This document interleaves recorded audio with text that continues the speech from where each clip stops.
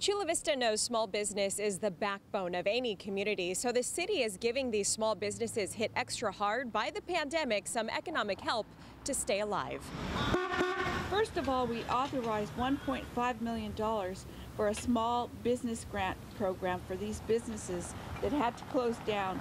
The grant program is called Chula Vista Cares and gives a small business with 10 or fewer full-time employees the opportunity to receive up to $6,000 to help them stay open. It's primarily for the businesses that have experienced a required closure for 60 days or longer. The city also established a free permit option to allow restaurants to set up tables, chairs, and canopies outside, and retail stores to sell goods outside. And this is very necessary because, as you all know, as they're not allowed to conduct business inside, it really hurts the revenue that they can generate.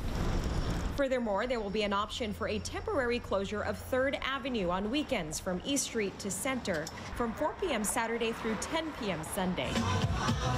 Co-owner of the Tavern at the Vogue says this grant will help many. So not only are we being able to keep people working, we're keeping families secure, and we're keeping our business not only surviving but thriving during this time.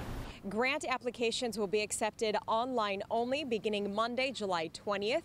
For a link to the small business grant, visit our website, cbs8.com, and click the Help